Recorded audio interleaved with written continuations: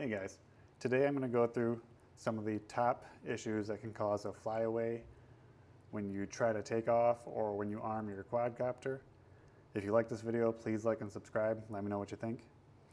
So the very first thing is the flight controller orientation.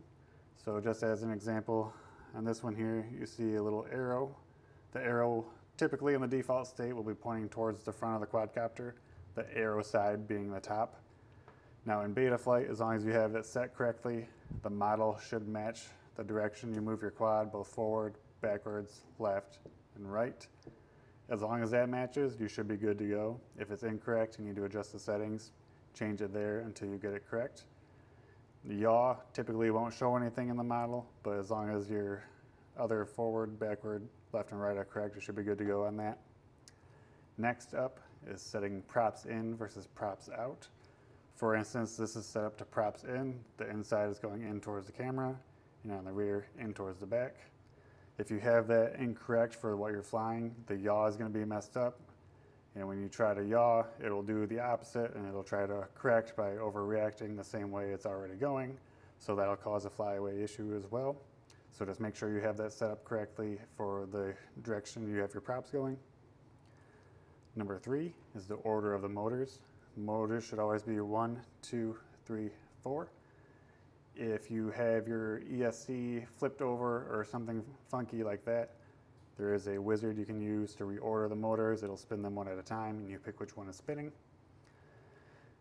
That is the easiest way to solve that issue, but typically as long as you have them 1, 2, 3, and 4, you will be good to go. If they're not in order, obviously you can't expect your quadcopter to know that, and it will lose absolute control.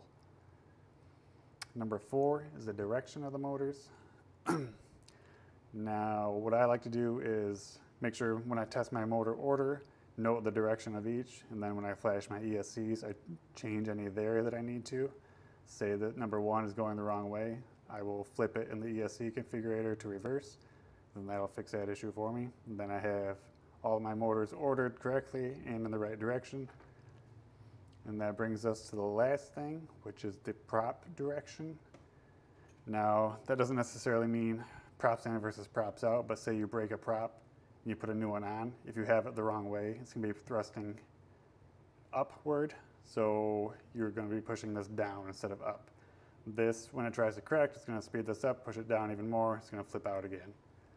So that is the 5 top causes for a runaway on takeoff or on arming. Let me know what you guys think. If you have any questions or comments, let me know. Thanks, guys.